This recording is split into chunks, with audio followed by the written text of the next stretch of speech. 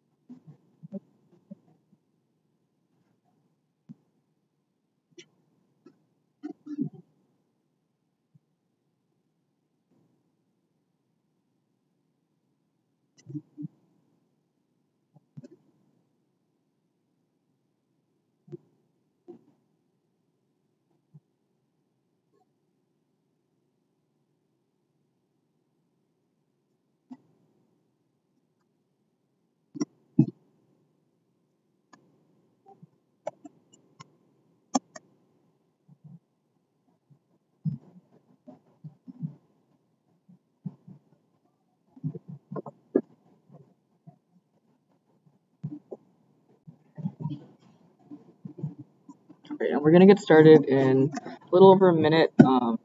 Sit tight, grab some water if you need.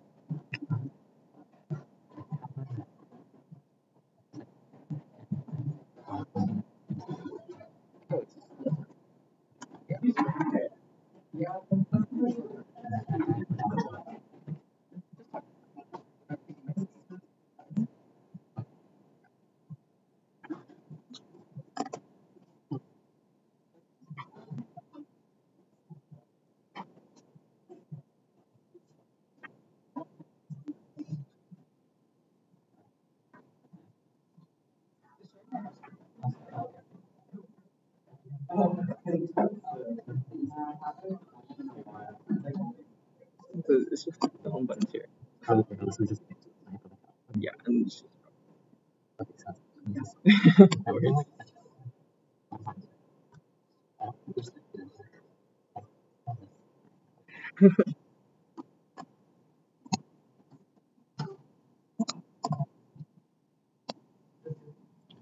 Hello everyone, we're gonna go ahead and get started now. Welcome to week 6, FigJam and Community. I'm actually super excited for this lecture because this is a new lecture. We did not teach it in this way last semester. So thank you for coming. Let me actually turn on the TV, but both of the projectors should be working.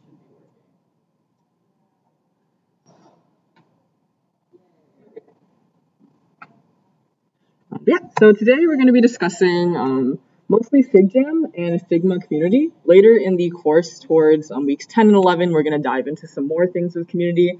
Next week, we're also going to be talking about plugins, which are another big part of Community. And then we're going to talk a little bit about places to find design inspiration. But before that, we wanted to do a quick temperature check on the midterm, but the attendance form for today should be at yelkey.com/yes. I've thus far been really lucky with the Yell keys because sometimes there's like /death or like / like really scary things. So I've been pretty lucky. But today's is yelkey.com/yes. Again, this link is only going to work for the next, I think, 3 or so hours. So if you're watching this on a later day, just make sure that you use the link that we send in the Slack later on. Okay, go ahead and open that up if you want it. Again, you can always do these after the fact as well. Okay. So before we dive into today's content, I wanted to get a really quick temperature check from everybody about the midterm project. So hopefully you know that we're doing it. Hopefully everyone's aware that the midterm is going on, and it's going to be due this coming Monday. So 7 days from now, Monday at 11:59 p.m., not at 6 p.m. It's due end of the night, 11:59 p.m. If you need an extension, please let us know as soon as possible, even if you just think you need an extension, if you have anything going on. Please do let us know. We don't want to be like super punitive about it, and we'll make sure that we figure something out that works for you. So for those of you that are currently physically here, hold up a number for if you've chosen a prompt, if you started brainstorming, if you started designing, kind of where you are in the process. so I can see. And if you're on Twitch right now, type it in the chat so we can take a look at it later, just so we get a sense of where everyone is.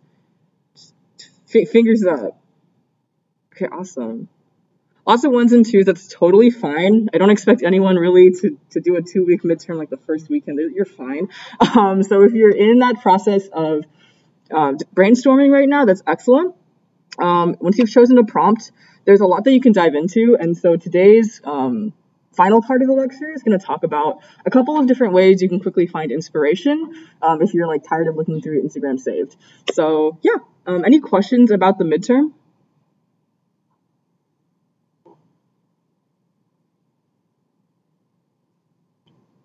Okay, awesome. Any questions in the chat from Twitch?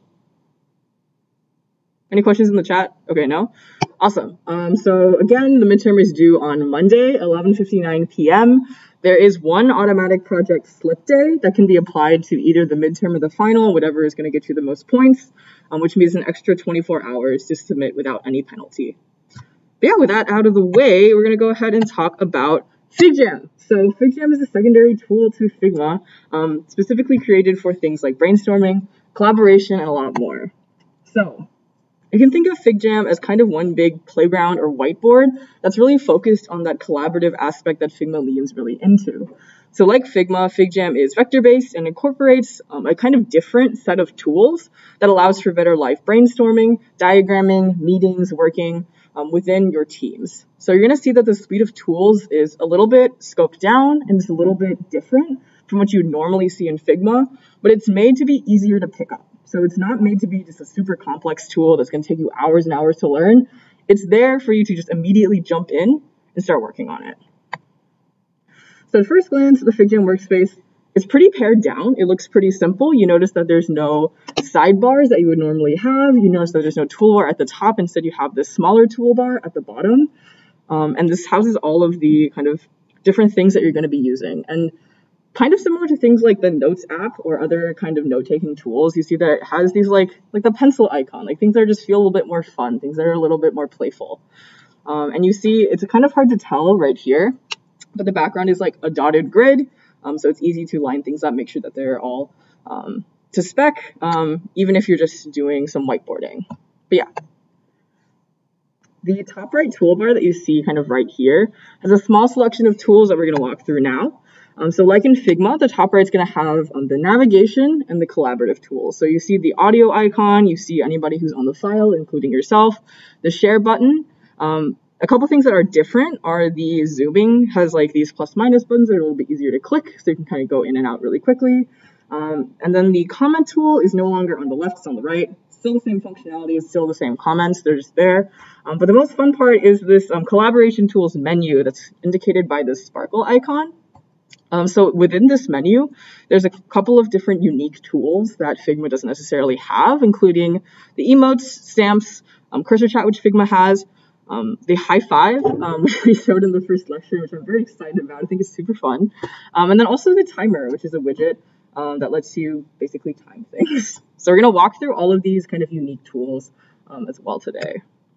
The bottom toolbar has actually a pretty different selection of tools. So the moving, panning, all of the navigation is exactly the same. You're not going to have to relearn how to just move across your screen. But the default kind of tool that you're going to be working with, or set of tools, are the marker, the shapes, and the sticky notes. So in Figma, you might not actually use the pencil tool super often because it's going to create all these vectors and it becomes a lot of different pieces that you're working with. But the marker tool in FigJam, it's simplified. So it's a lot easier to use. And then you're going to walk through all of these basic tools that you're going to use. But the idea is that these things are going to mimic stuff that you would normally do in real life. So if you're on a physical whiteboard, you'd be taking your dry erase marker, whatever it is, drawing on the board. If you're working on, paper on your desk, you'd be using sticky notes, putting them down, moving them around really easily. So it's there to mimic real life kind of whiteboarding tools. Obviously, you don't have paper cutout shapes, but those shapes are really useful for diagrams and diagramming flows and things like that. Yeah, so the marker tool with Fee's very lovely drawings here is similar a lot, again, to the pencil tool and can be used to draw and notate. It automatically smooths out any jagged lines like we talked about before, the same as the pencil tool. But some things to note is that it's basically simplified and pared down. You can't edit nodes on the lines, but you can adjust the color and stroke size. And you're going to notice that FigJam has this kind of suite of 8 or 9 colors and these 2 kind of stroke sizes, and it's pretty limited in that. And the idea there is that they want you to focus on what you're working on, as opposed to focusing on these fine details of like color, lines, that kind of thing. That's not really important when you're trying to get all of the ideas out of your brain and when you're trying to talk to other people. So you can quickly access the marker pen tool through M, and I think you can also use P. I just have like a habit of that. So if you're used to pressing P or even Shift P when you're in Figma, I believe those shortcuts should still work in FigJam. The shape tool is used to create shapes. These are a little bit different from the standard shape tools in Figma for 2 main reasons. One, they don't automatically create vector networks that you can edit. There's not a way to edit vector networks in FigJam, like with a pen tool, and they won't have these smart shape properties that you might be used to, so you can't do things like rounding the edges or pulling the circle to be like a half circle. But the second difference is that there's a lot more preset tools. So these tools are really common in diagramming, often used to signify different actions. So for example, you might use one shape anytime you say, hey, this point of the flow is where the user has to make a decision. Then you use another shape for saying, hey, this is the end of the flow. This is like a final state. So having all these different shapes there for you, one, matches existing convention in tools like Miro and tools like Mural, which have very similar names. And also just in earlier convention, people would make these things in like Word documents or in Google Slides. So this is an existing pattern that FigJam is following, and it makes it available to you as well. Once you put down a shape through whatever tool is here, you can change the fill color and the outline style. You can have one of 8 colors like we mentioned before, or no fill through clicking this eye. And then if you have these set this way, the strokes are also coordinated to match the fill, and they cannot be changed to another color. Again, this is just to make things more simple, so just keep it in mind that you can't have like a blue square with a black line. Sorry. But you can change the outline of the stroke to be a little bit different if you want to make it solid, -none. And you're going to notice also that in FigJam, something new that's not in Figma is this kind of hovering toolbar that appears right above whatever you have selected. So normally when you're in Figma, when you select something, you're going to use those sidebars to give you all of the information, to change the color, to change the text.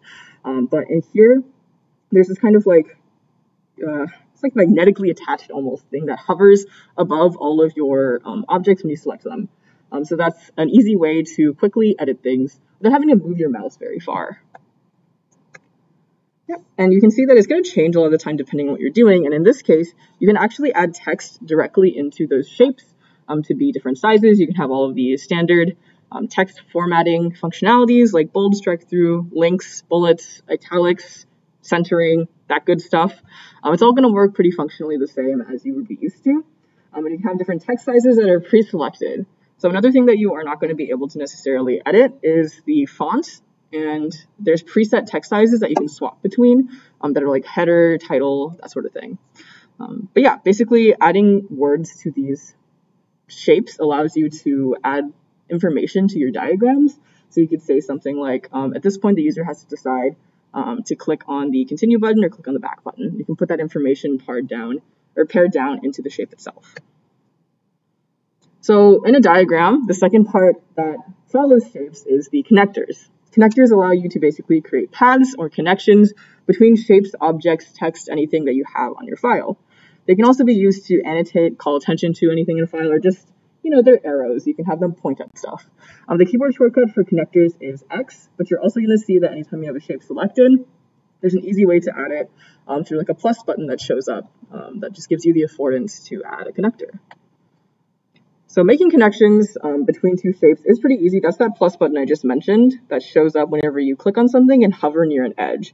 So when you're about to connect two items, you can go ahead and just click that object, hover to the right, you're going to see the plus, drag it out. And you're going to notice that this functions a lot like prototyping. So if you got to try out prototyping, you see that anytime you want to add a connector, there you're going to just select an object and then the plus sign appears. Same logic here. Yeah, you can also draw another shape directly by adding a connector. So if you add a connector to nothing, it's going to make a new shape automatically. so that you can just really quickly diagram without having to place and then switch tools, place, switch tools. It's just doing it for you. And something to note also is that from the shape, you can change what kind of shape it is. So if you do this, then you need it to be like a diamond that's yellow. You can do it without having to put down a new shape as well. The connectors can be adjusted through these kind of smart nodes that appear on them. There's lots of these like elbows that you can make in order to have them move around your diagrams the way that you want them to. Also, it's kind of fun to try to get them into a loop-de-loop. And straight lines can also be converted into elbows or just made into like diagonal straight lines. Whatever you want, lots of flexibility there. Yeah. Libraries are a really interesting way that they've integrated pieces from Figma into FigJam itself. So if you've been making components, if you've been making all of your buttons components, if you're making all your text inputs components, you can actually also access them in FigJam by turning on libraries like we talked about before. So FigJam has also provided a couple of default libraries that you can use that are mostly stickers. So they're very fun things that you can add, like this really lovely hand heart emoji going on. That you can add to your files to just make them a little bit more fun. They're made by the Figma team or people that they've hired to create these different sticker sets. And they function like components as well. So you saw earlier with this hand, there's actually a variant that has different skin tones. So you can actually go in and see how the variants menu is going to work whenever you put down a sticker or component in FigJam. So I would highly recommend if you ever want to have, for example, like a brainstorming file that goes with your existing design file, you have it as a library, you publish the library, and then you access them in FigJam so you can reference them whenever you need. Now, if you don't know what to do to get started with FigJam, if you're kind of opening this file or looking at it and not really sure what you want to tackle, there's a lot of really helpful community-created and Figma-created templates to help users get started on FigJam. So if you think like, hey, this seems like a good tool to do a brainstorm or to do a diagram, but you don't know where to start, you can go ahead and click this small templates icon in the toolbar itself that looks like a template, a website maybe, and then access it. A lot of different templates that show you different ways that you can use FigJam to kind of maximize the power of that particular tool. Images can also be pasted, inserted directly into FigJam. This is another appearance of our favorite cat. And then the image edit, oh my gosh, I did not know she added this. But you can basically alter the images however you want. Functionally pretty similar to Figma, just in a different toolbar. Again, it's going to be this floating toolbar. She's showing all of the different tools here with the way that the crop works, with the way that the rotation works, the way that the zoom works. And then you can confirm that you've finished your edit by doing that. Again, you can just insert them like you would normally through the toolbar. It has a image icon right here, or you can just paste stuff in. You can copy paste different things to and from Figma and FigJam. So use this to your advantage. A lot of the time you don't want to remake a diagram in Figma. You can just go ahead and copy it right in there for you.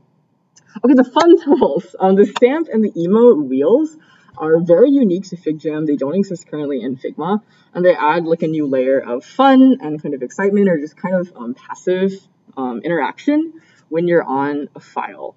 So for example, with the emotes, you're going to be able to have it like show a stream of icons coming up that you might see in like a live stream, for example. And with stamps, it's more permanent. They kind of stay there as objects on the file whenever you use them. We'll show them in a little bit, but here you can see the emotes happening where you can click and hold to have this stream of like, oh wow, the frame rate is really bad. You have this kind of stream of emojis come up. So if somebody else is presenting and you're following them on a file or they're doing their critique and they show something you really like, you can just show really quickly, like press and hold for a second to show your appreciation for them. And the keyboard shortcut for that is E, and you can also access it through the stamps tool in the toolbar. So this combination of different stickers, stamps, emotes, all these different like fun features of FigJam are super versatile. You can get used to the way that your team likes to use them. So for example, this was the document we had for planning how we were going to do labs. So we had an all hands meeting that was actually held entirely on FigJam. And then we kind of discussed different ideas that we had, and then we voted on ideas that we agreed with by putting down those +1 stickers. So you could really easily visually tell, like, hey, people gravitated to this idea. And it was just more fun than having to do like a little Google form poll or like a Zoom poll or anything like that. They're also just cute. Fee is really using this picture for CAD a lot, and it's really good. So the timer is also something that is really, really helpful, especially for things like running meetings, running brainstorms, even running labs. We're going to be using it this week in lab as well. But say you're in a situation where you tell someone like, hey, let's look at this for 5 minutes. And then you have to pull up your phone. You have to turn on your phone audio and to make sure that it goes off in 5 minutes. And someone has to go find music and you play it for 5 minutes. And it's really annoying. So there's a built-in timer in FigJam that syncs across everybody in the file. So everyone who has the file open at that time, the timer will show up and be on the same amount of time. People can add extra time at the end. So if you're going on a brainstorm and people aren't done, you can just really quickly add another minute. And it also plays a little bit of audio just as a countdown at the end and to signal that it's done so that everyone, even if you're off tab, knows that whatever you're doing is finished. So this built-in timer is like a deceptively easy way to just like make your meetings go a lot smoother without having to like scramble for other tools at the same time. So you can be really focused in on the file whenever you need. The high fives are fun. We talked about them. They're very cute. There's a couple ways to do it. You can basically, whenever you're in a file with another person, you can high five them, or if you have 2 tabs open, you can also high five yourself, but you can do it through the collaborative tools button in the toolbar at the top. You can just wiggle your cursor left and right like that. I know on Macs that kind of makes your cursor really big, but it should still work. Or you can just hold down the hand key, the H key. So once you move near another person's cursor, if it's close enough, you will high five. It's cute. I mentioned earlier how you can move between FigJam, Figma, and vice versa. So when you want to do this, you can just copy paste really easily. So anything that you copy in Figma, you can paste into FigJam. Anything that you copy in FigJam, you can paste into Figma. And the interesting part there is that if you go from FigJam to Figma and you bring something like a sticky, a connector, it's going to actually treat it as those objects in Figma. So it has these kind of new icons that show you like, hey, this is a sticky note. Hey, this is a connector. And they're kind of treated purpley as they are FigJam objects. So you're going to be able to interact with them with some of this functionality that still exists in FigJam. So with a connector, when you paste it over, you're going to be able to still edit those nodes a little bit. With a sticky note, you can still edit the text. It's not going to have the exact same UI like the toolbar, but it's going to let you be pretty flexible. So with that, we're going to do a demo, and there's no reason to reinvent the wheel. So we're using Figma's official FigJam Basics demo made by Kelly Lee, and you can access it by going to yalki.com/technology. If you have your computer with you, I highly recommend that you go through it as I talk through it, but I'm also going to show you in case you just want to watch. So we're going to go ahead and duplicate that. When you go to that website, yalki.com/technology, again, got super lucky with the words there. You can just go ahead and duplicate it, and then it'll make a file in your drafts. Yeah. We're going to walk through this, so any questions that you have as we go through, please just raise your hand and ask to clarify something. If you want to go ahead, that's okay. I'm going to go at a little bit of a slower pace, just so that we're all on the same page. Yeah, anybody having trouble finding the file? I hope that the yell key worked. It is taking its sweet time here. Okay, so yeah, off the bat, a couple things to note. Again, no sidebars. It also means no pages, and instead you have this kind of infinite canvas going on. It's not actually infinite, it does have edges, but they're kind of hard to get to, so don't worry too much. It should place you automatically in the center of the file, so you have plenty of room on all sides to expand. So I'm going to go ahead and just zoom right in here to this first page, FigJam Basics, and start here. So stickies are one of the core tools of FigJam, definitely the easiest thing to be using. You can quickly create a sticky by pressing S, so I'm going to press S on my keyboard, and you have this kind of hovering sticky that's showing where it's going to go once you click, so I'm going to place it right here. And then I can make another one really quickly by pressing Control-Enter or Command-Enter. It's going to place one right next to it. I actually did not know that. I just learned that just now. But then you'll see that anytime you want to move something around, it's going to have similar alignment tools to the way that Figma works. And you can drag things around however you need. Once I have this selected, here you have that toolbar that we mentioned earlier. Something that's interesting here is this little like quill with a signature icon that shows your name. So I can toggle this on or off. This is helpful if you are having a conversation with multiple people and you want to have people write anonymously, so you can just have it turned off, or if you want to know who wrote everything, you can have them turned on. You're gonna go ahead here, type something in, hello, hello, hello. I can make it bold, I can make it italic, I think. I can make it, yeah, it doesn't show anything here, but you can make it italic. I can cross stuff out, anything that you need to do should work here. I can also have bullets in here. We are very big fans of bullets ever since Figma finally added them. And I can also change the text size. So I mentioned earlier how there's different text sizes that you can manipulate. So I have this really huge sticky note if I really wanted to make something really, really known. So yeah, that tool is right here. And something really fun is that they actually will match whatever color you change them to. So if I make this black, it'll be black now. But yeah, moving right along to connectors. Connectors are linking together different related objects. So in this case, you have that situation we talked about earlier, where they've made this diamond a question, and each of the two rectangles an answer to them. So you can follow this convention if you're ever making a diagram. You can continue to have this pattern of shapes indicating what kind of thing is being discussed, or if it's a question, if it's a decision, if it's something else, and then different colors mapping to different maybe flows, or thing here. The green is like a positive answer and the red is a negative answer. So you can press Shift-C and drag to draw a connector. Actually, wait, press Shift-C and drag. I don't actually know how to do that, but the easiest way to do it is just to drag it from here and pull it right there. So when I click on this and hover, it's going to give me that option, and then I can also use the X tool. Here I've pressed X, I'm on the connector tool, and then these nodes are going to pop up. Let me do that. Now this wouldn't really make sense, but it's very helpful.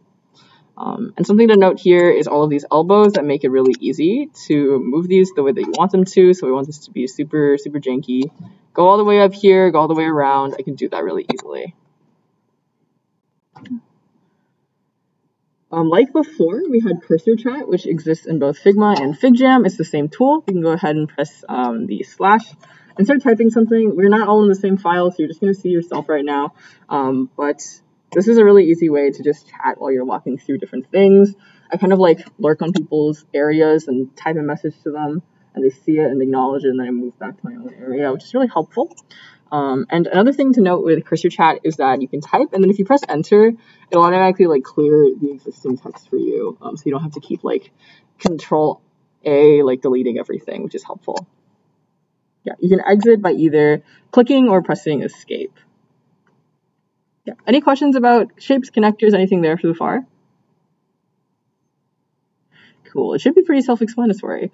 But yeah, if you haven't already tried this, you can go ahead and mess with the emote and the stamp wheels. So with the emote wheel, I have all of these different icons that I can go and just press and hold, and hopefully the lag is not awful on Twitch.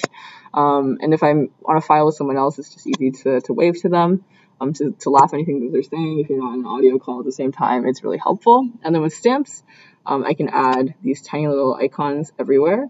Something that I didn't realize for a while is that if you click and hold, it gets bigger. So you can express your love or gratitude or whatever to people in different ways. And also, you'll notice that one of the stamps is actually a picture of your avatar. This is really helpful if you're doing something like voting. You can go ahead and just pop down a picture of your avatar really quickly and really easily. So we mentioned earlier also this kind of components, libraries, assets tool that's right here. It's the same icon that we use in Figma, where it has this fancy diamond, this kind of 4-diamond icon. If you click on it, you're going to see a lot of the existing libraries that you can use of different stickers. So you can see the ones that I use a lot whenever I'm making a file that is for like a meeting or for a particular project. You can pull them in. So let's go ahead and find one that is more interesting and that it's editable. So this is an example here of a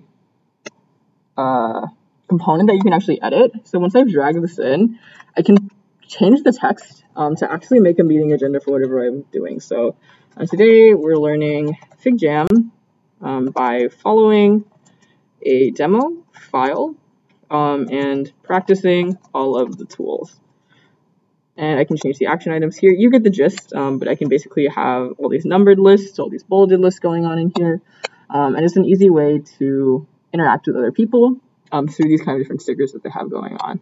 I'll go ahead and drop in something else. So for example, there is a really fun set of items somewhere in here, but maybe I can't find them. Yeah. Here, this one's cute. You can put your text in this burger. Yay. But yeah, play with these as much as you want. You can try to interact with libraries that you personally have turned on. I don't have any libraries on in this file right now, I believe. But if I did, I could access them, and I can also manage any libraries that I would want to. So actually, yeah, here, let's turn on slide deck template. So now if I wanted to, for some reason, make slides within FigJam, I could go ahead and here and then go here to my libraries and pull in a slide deck example. So I can have this come in here. This is probably not the best example just because it's a slide deck and you probably won't be doing that. But with any kind of project you have going on, this might be really helpful. And the last bit that we have right here is to copy paste from Figma Design to get really quick feedback and edit text. So what I'm going to do is I'm just going to actually grab something from in here. Again, these are all slides, but it'll get the point across. So I'll take this one, and let's say that I wanted feedback from my team on this particular slide. I'll go back and do that example as well. But here I can paste it in. You're going to see that everything is basically preserved. I can change the text like we mentioned earlier. And then I can add notes here, like I really like this GIF when it was playing earlier. And then I can doodle some stuff on it, add anything that I want. And then if I want to bring it back into FigJam, I'm just doing Control-C, copying it, not as a PNG, just as a normal item. And then I can paste it in here, and you're going to see that it's going to show up as a different icon. It has a sticky note icon telling you that it's a sticky, and then you can still edit the text like you could earlier. Yeah, awesome. So yeah, we'll go ahead and take a look at this as well, where you can play with this example, and you can see this button that somebody grabbed from Figma into FigJam has auto layout applied.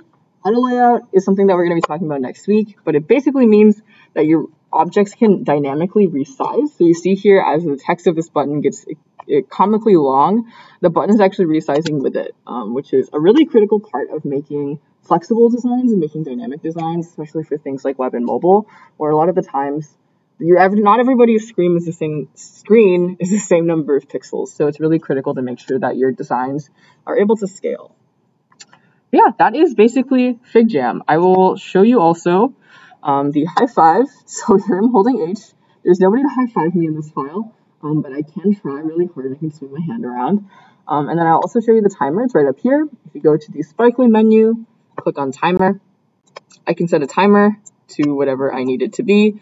I'll set a 3-second timer, I guess, just to show you what it's going to look like. And the audio should play.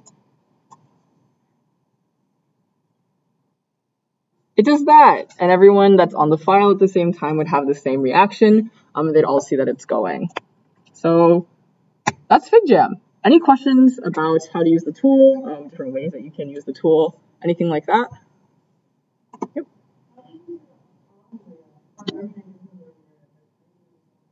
We're going to learn next week. I believe it's next week. Any other questions? While we're here, actually, I'm going to also show you, what was I going to say? One of our meeting note files, but we are going to go back first and talk about some examples of times that you can use FigJam beyond what we just talked about at surface level. Annie?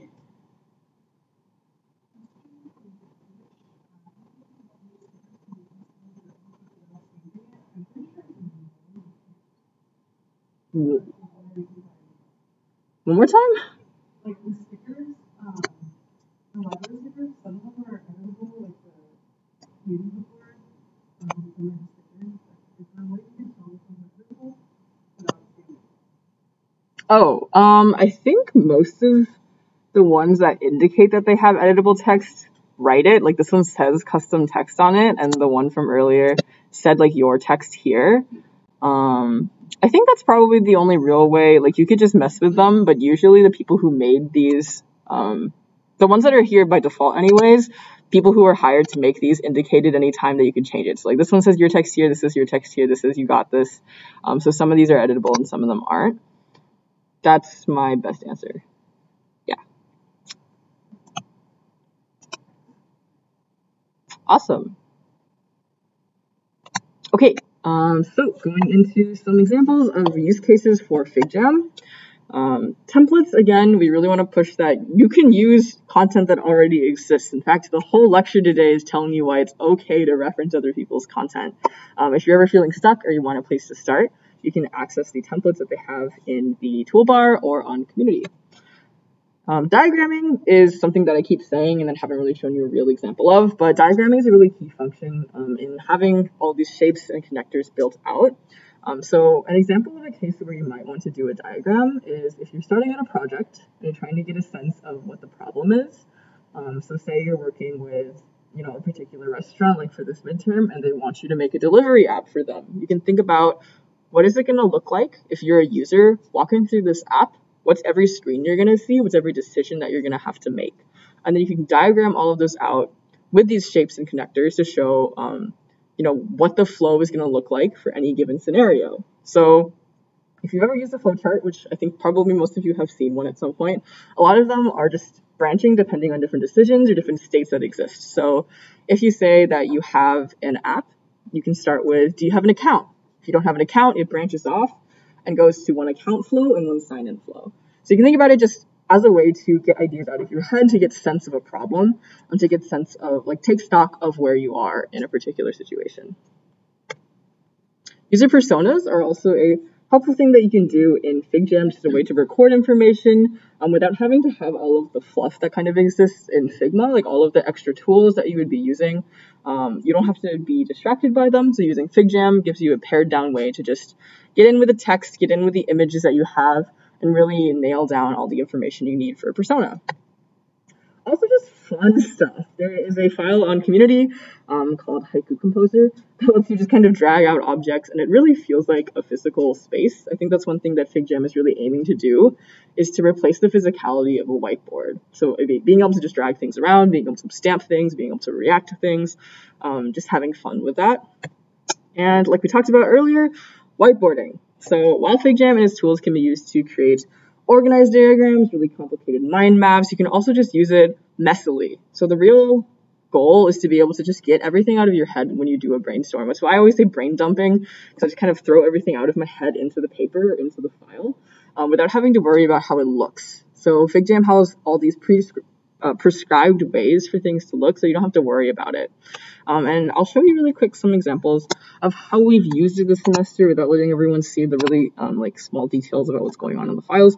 But in our Figma Decal projects, we have, for example, this start of semester all hands file, which is shown in the slide, where we split it up into a couple of sections using lines in order to say what we're going to be doing first. So we started with a quick game that was just a this or that, deciding what people liked more. These are really taking their sweet time to load on Airbears 2 right now. But yeah, we had a quick agenda, and then we had all these different things. So with this game, we just had 2 items. So the fonts Papyrus and Comic Sans, people had to put their face sticker next to things that they really liked. Some people went really ham on some things. I don't actually know what was going on here or why this happened. But yeah, it was just a really fun way to get everybody used to the tool, and maybe your TAs might do something similar this week. But it's also a really practical way to do things. I had listed out all of the lectures and decided which TAs are going to be able to make it to which ones. So we're able to use that kind of name feature to pop down anybody who is able to attend certain lectures, and then just their name is attached to it without having them all Slack DM me that information. It's all put out in a way that's easy to understand. And I won't zoom in too far, but you can see all of these +1 stickers that are all around this file to show basically when people need to do things. And then here we have we were voting for what times to make the lectures, and we just voted by doing this.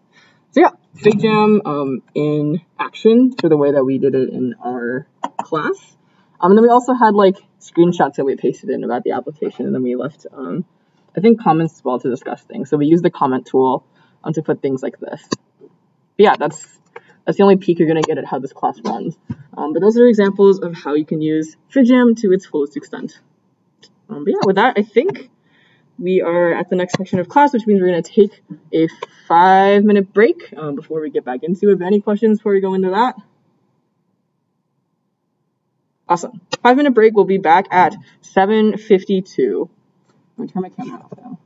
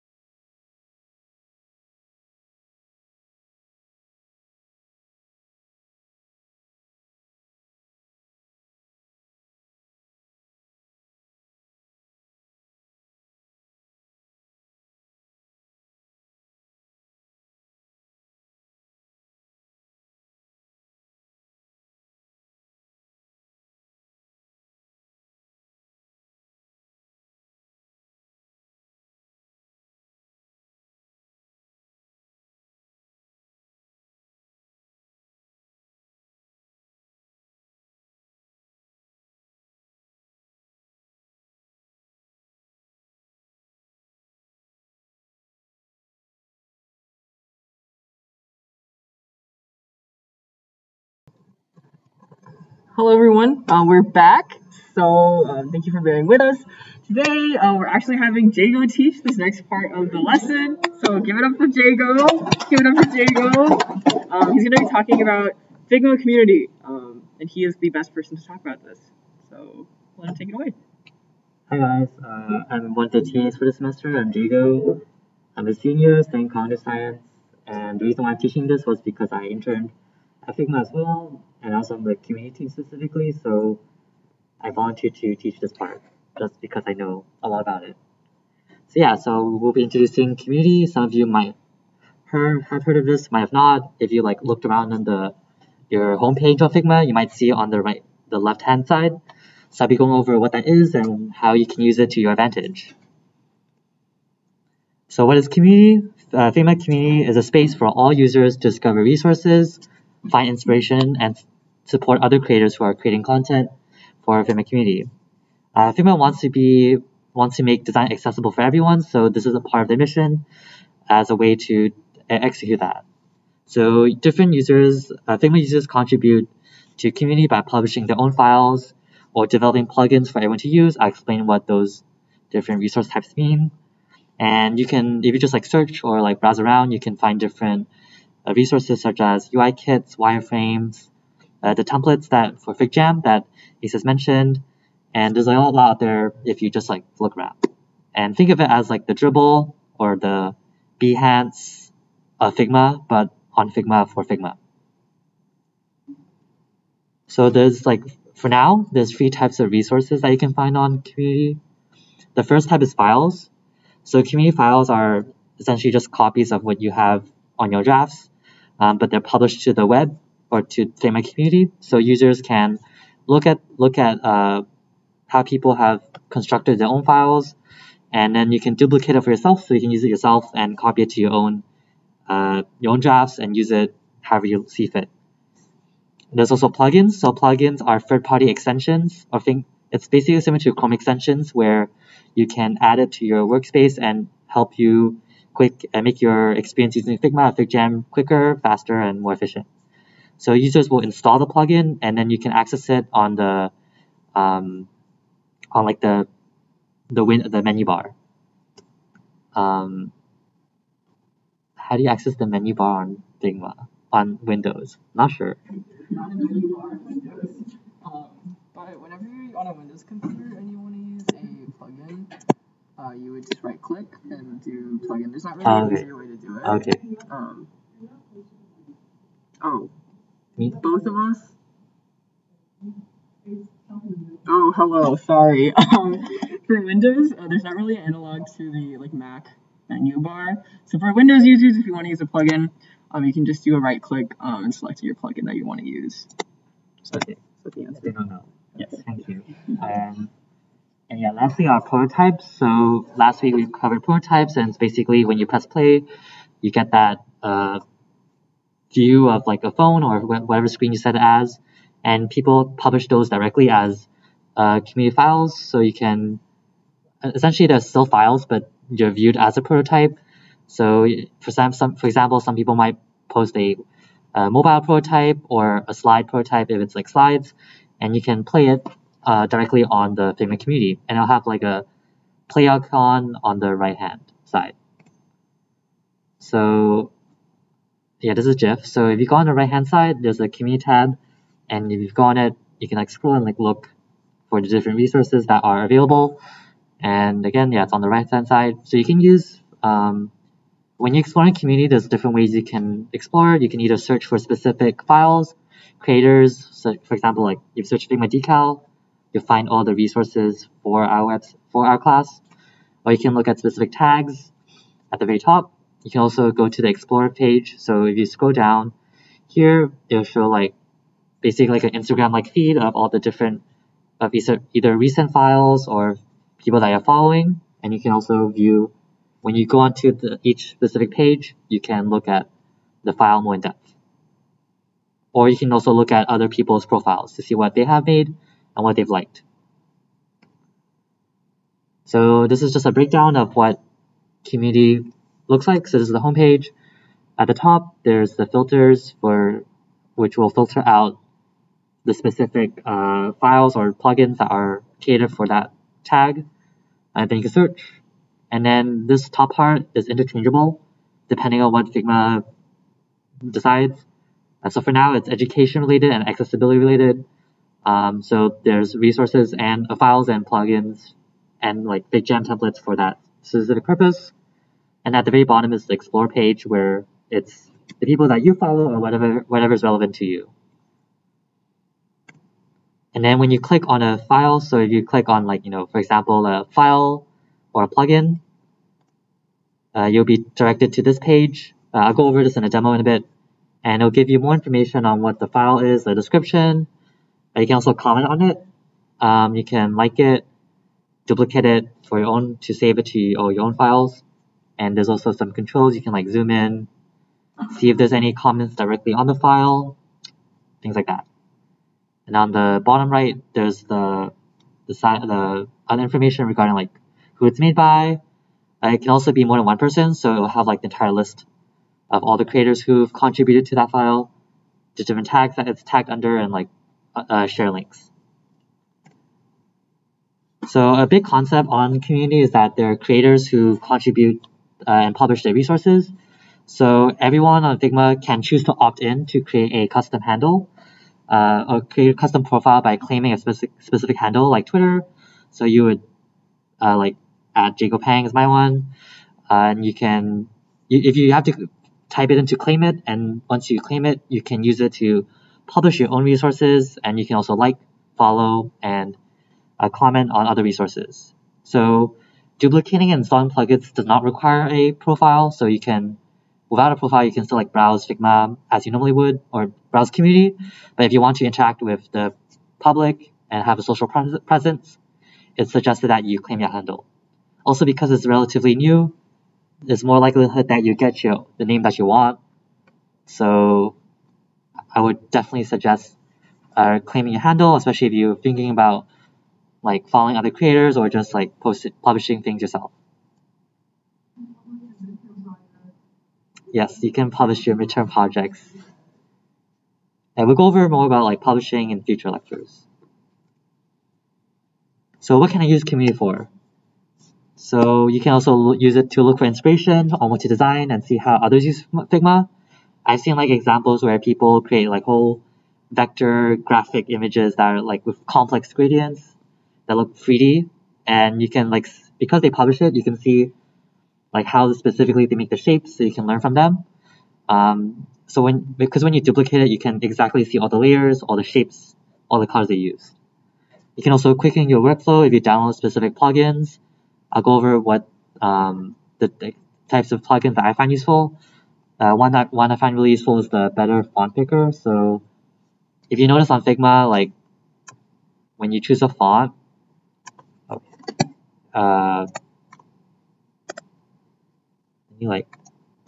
like it doesn't, you know how like Adobe Illustrator or other programs, it shows what the font looks like, but here you have to like manually look at each font. So there's a plugin for that will like generate all what the font looks like for each font. Yeah, Better Font Picker. It's in the name. Oh, unfortunate. It's a broken Windows apparently. Hopefully Figma does something about it. Oh, sorry. Thirdly, there's templates. So on FigJam specifically, you can search for templates. So if you go here, there's this template icon. This is very new. This was released like this month. And these are, a lot of them are sourced either by Figma or from community directly. So you can either look here or look on community directly. And as I said, you can use these to kickstart your meetings if you don't want to think about what type of meeting you want to have. And you can also use that for your files too. And lastly, you can also look at design libraries, UI kits, wireframes to kickstart your design process. So all the times, it's really difficult to create an entire like system of a UI system, for example, fonts, colors, buttons, every single element in a web page. That's a lot of process. So all the time, people will post their resources, so you can use that as a starting point to make your own designs. Maybe like change the colors, change the fonts, things like that. So I'll demo and then I'll ask any, open the floor for preliminary questions. So yeah, on the right hand side, there's a community. So, I guess so at the top is the featured plugins and files. So, for example, if I click on a plugin, so it will show like the title, you can like it, you can install it for your own Figma workspace, and there's some description on like what it does and what bugs it has, if that's relevant to you.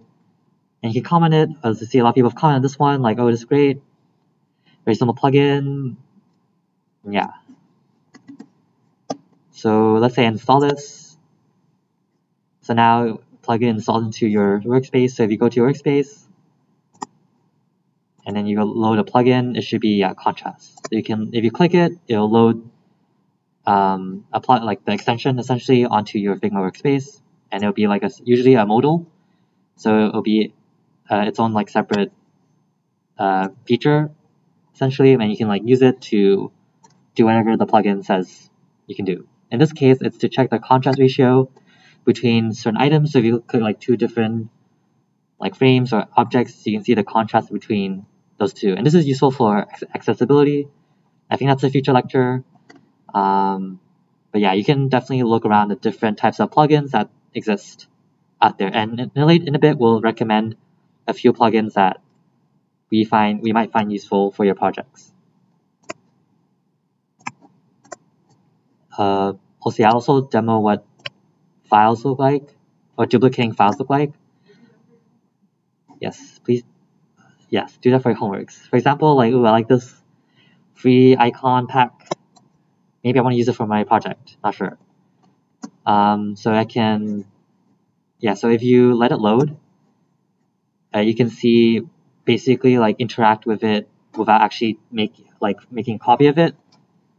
So on the right, you can go through the different pages. If there's any, you can just like drag around, zoom in, and see all like the different, in this case, icons that they have. And if I duplicate it, it'll make a copy it. I'll go to Ace's count.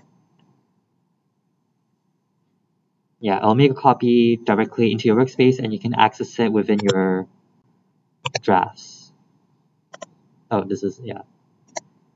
And you go home. Yeah, it's in your recent or it's in your drafts, should be the first. Yeah, the first one. But if you open it, it's essentially your own version of that file, and you can edit it if it loads fast enough.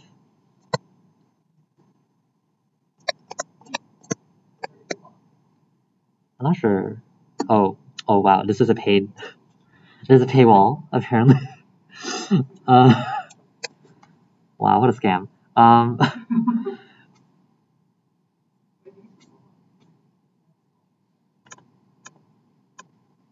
I think one row is not locked. The first one is the first one is free to use.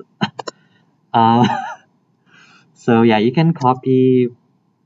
Oh, should be control. Yeah, copy. Let's say I want this icon, and then I want to put it here. Yeah, now it's locked on my own files that you can use.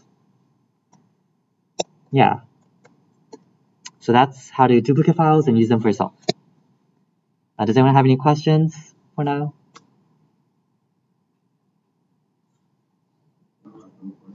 For sure. Mm-hmm.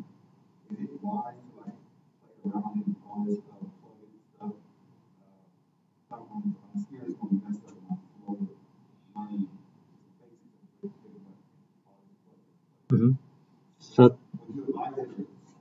So the question is, should I use plugins, or if you're just starting out? So the answer is, depends how comfortable you are. Generally, I wouldn't say it's advised, just because it might like you said, might confuse you if you're just starting out.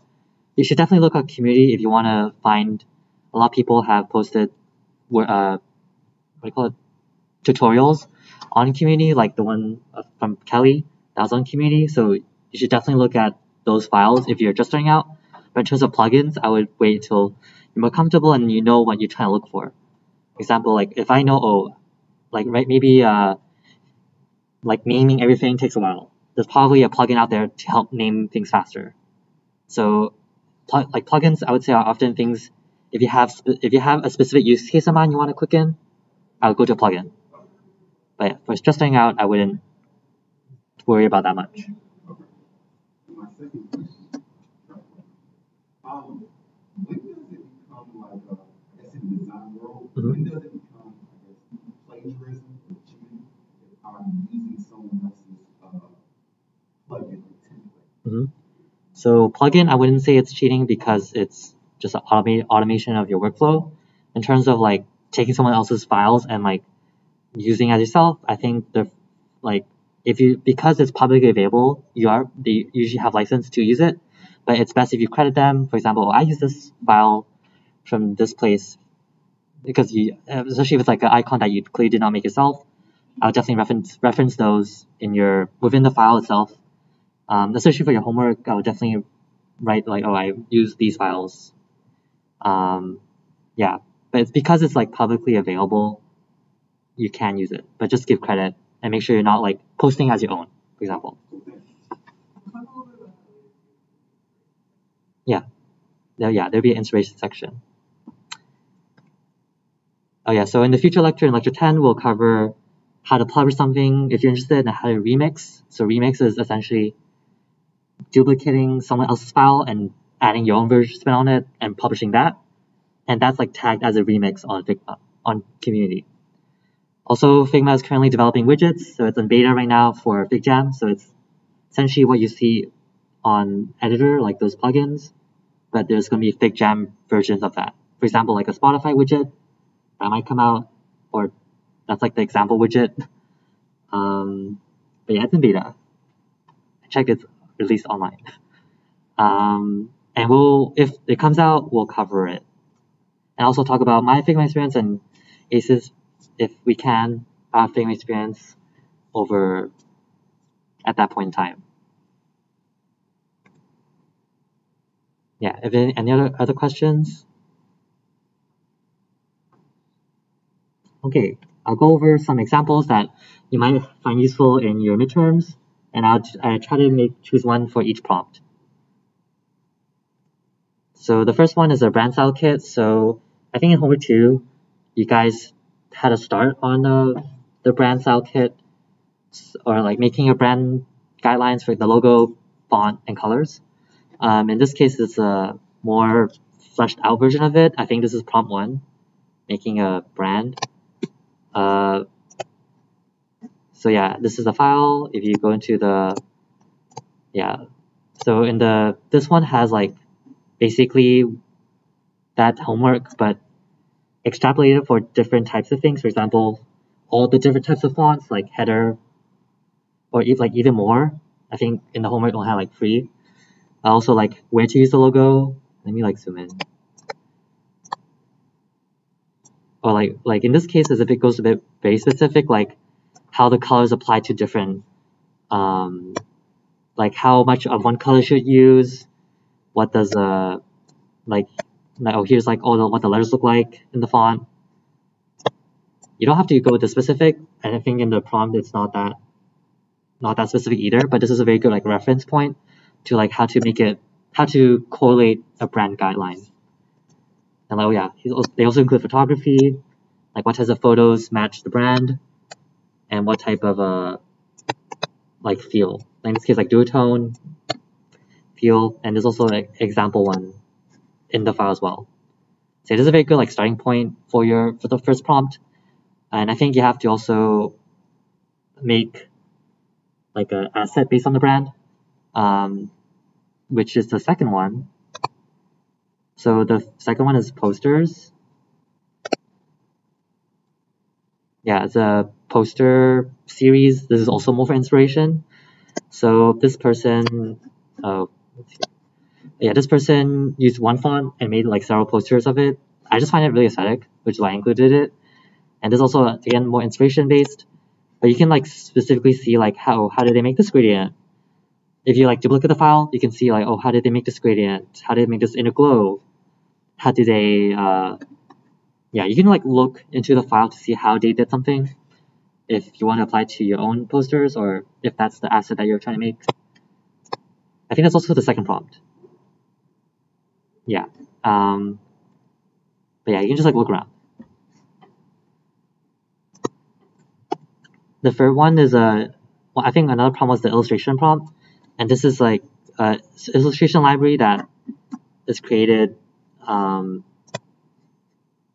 it's created. Let me open it. So yeah, this is like a flexible illustration system, so you can like mix and match different skin tones, hair colors, hairstyles. Yeah, hairstyles, mouth, earring, all that type, all features of a face. And yeah, so it's like more of a library rather than like a specific like, oh, here's a bunch of humans that we've made. But this is very also, yeah, you can see like they're cute. And it's very, you can tell like this system is very flexible to make various illustrations. This is one type of. I'm not sure if this is I would submit something like this as a homework for the illustration prompt, but I'll definitely also use this as a reference point. Like, oh, if I want to make it flexible, I could do something like this, make it mix and match to suit whatever brand I'm making. The fourth one is a plugin. This is like one of my favorite plugins. It's called Artboard Studio Mockups. Especially if you're making posters or different assets, you can mock it up. So a mockup is essentially a rendition of what it looks like, what it could look like in real life. For example, if you want to make a cup, if you made like a cup pattern, you can mock it up to make it to show what it looks like if it's actually on a cup. So this is a plugin that you can use to mock something up. Not sure how to describe that in other words, but you should definitely check it out if you want to make. If you have, let's say you have one of the assets is a billboard ad, you can find a mock-up of a billboard ad and then put your image onto that mock-up, and then you'll probably submit the final photo of that billboard with your design on it. And you should install this if you're comfortable with using plugins. You should definitely install this plugin. I find that very useful and just makes your design look more polished and elevated.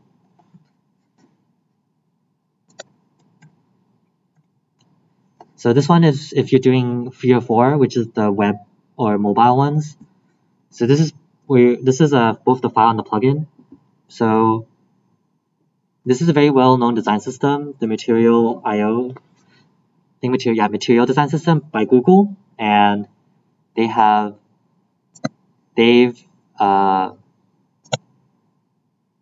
I'm not sure. Yeah, I don't think you're good, but it's pretty self-explanatory.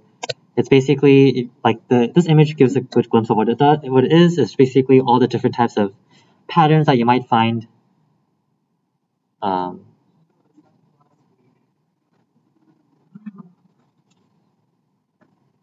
Is Twitch still up? Twitch is still up.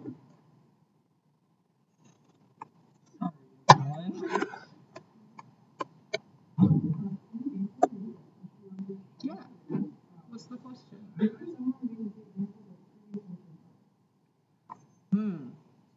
No, unfortunately. But if they had published them to community, then there would be.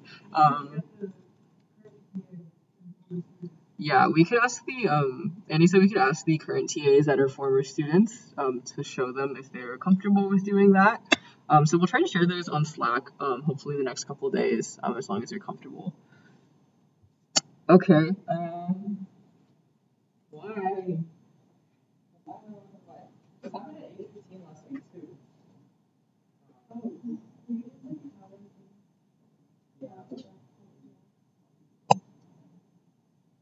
Okay, if Twitch is still on, I think what we'll ask them to do is actually to hold the computer by going to community and accessing it on Figma community. If you don't have a computer with you, you can either ask a neighbor or you can stand behind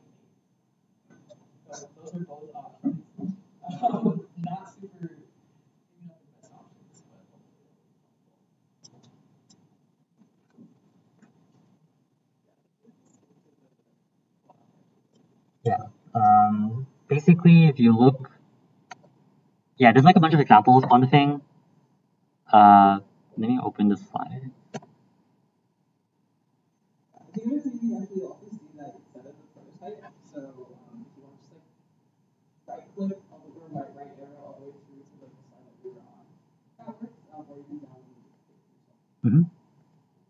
Yeah, so I think the other examples are more like interesting finds that were put in last year's or last semester's slides. For example, like you can play games, Catan, you can make a resume, you can play Tetris, and yeah.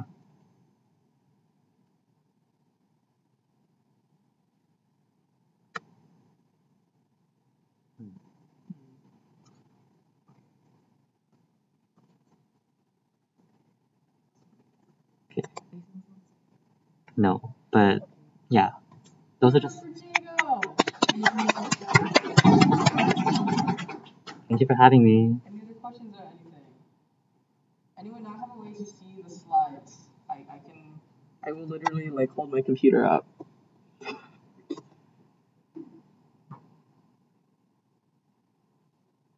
Wait, are you able to see the slides anywhere? Okay.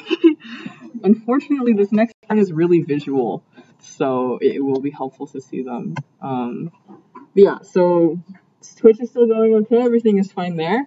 Okay, so apologies for this error. I'll check in with the Jacobs Hall staff to see if there's something we can do about this since it happened 2 weeks in a row, or I guess 3 since we were here last week. But yeah, so this next part, if you want to navigate to the finding inspiration slide, it's green. It looks like this. Those are the slides that we're on right now, if that is helpful. We're going to talk about ways to basically distill your ideas and research into a cohesive design approach. And sorry for too much, I'm moving my computer around right now. So I'll just do this also, if this is helpful. So getting inspired is really a huge part of, you can't hear. Okay, so starting a project is hard. We know that. It's really difficult to dive into something with not a lot of context, especially with a pretty open-ended prompt like what we've given you today. So with that, we want you to use the internet, use resources. Sorry, I keep walking around. To find inspiration and find things that you like. You know, think about when you were looking at an advertisement, when you were looking at an Instagram post. Why do you like it? What kind of speaks to you about the thing that you're looking at? Use all of those things that bring you joy or that make you feel emotion and find ways to put that into your own work. So going to the next slide, learning from peers is the key way to do this. You don't have to do everything yourself. You're not stuck in a think tank. You're not stuck in a black box. We want you to leverage the internet, leverage the information superhighway to find anything that's going to help you with your processes. So I just realized that this whole part of the lecture revolved around me showing you guys stuff. But basically, here are, yes? The slides? Yes. Are there no slides? There's no slides on Twitch. Okay. Yes. Okay. Since this is not working, I think we're gonna actually...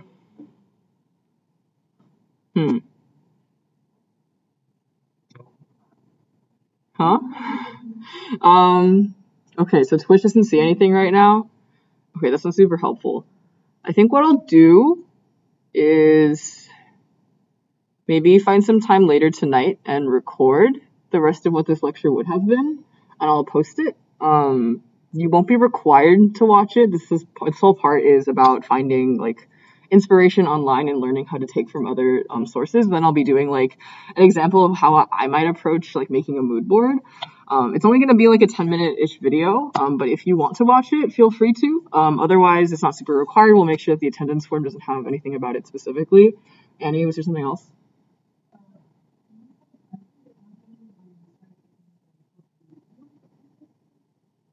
No, this happened exactly at the same time 2 weeks ago, though.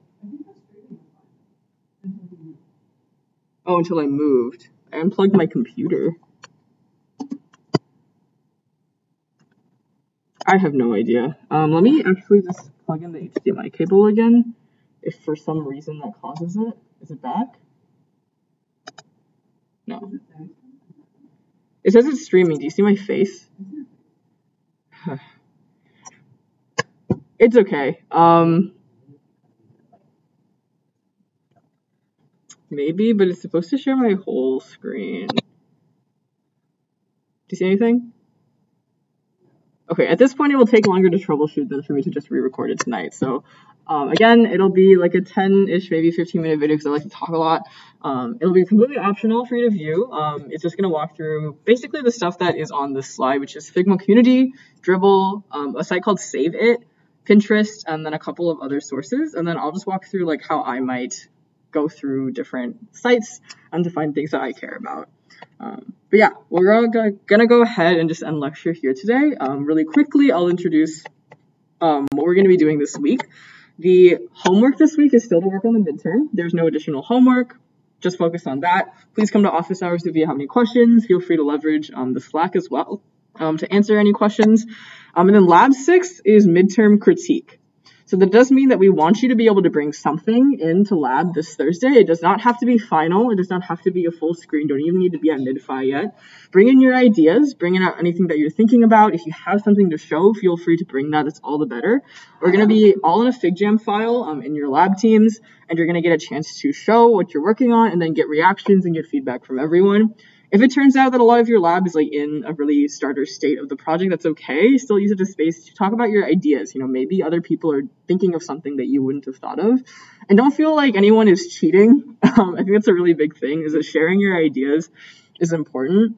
I think especially in a case like this where everything is really hypothetical, we're not necessarily actually making these apps for these restaurants. So feel comfortable sharing your ideas. Don't feel like anybody's against you.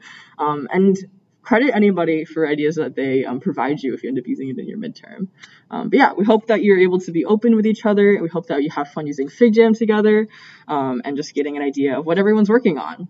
So the secret word for today is going to be, I never think of these ahead of time, billboard. That will be the secret word for today. BILLBOARD. Billboard is the secret word for today in honor of the Markups plugin. And we have no real additional announcements for today, other than just please come to office hours if you're interested. You don't have to have any questions. We're just bored and would like to talk to you. But yeah, thank you so much for lecture today. Sorry again about this. I'll talk to Jacobs about it and find out what's going on. But have a lovely week. We'll see your TAs this Thursday, and we'll see you next week, same time. Bye.